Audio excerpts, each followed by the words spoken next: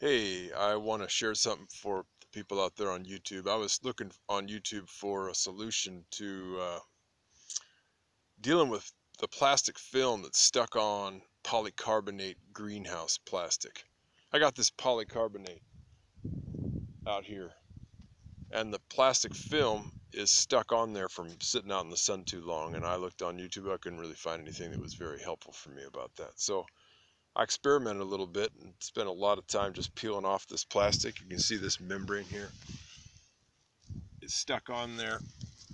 It doesn't come off very easily, and when it gets baked on by the sun, it can really be a hassle to get it off, like almost impossible. And I saw something about turpentine. I didn't really want to, with this volume of plastic, I didn't want to get out there and deal with that. And so I was kind of just picking away at it for a long time. And some of the stuff on here was dirty, and I sprayed it down with some water from the garden hose. And almost miraculously, this stuff starts peeling off much easier.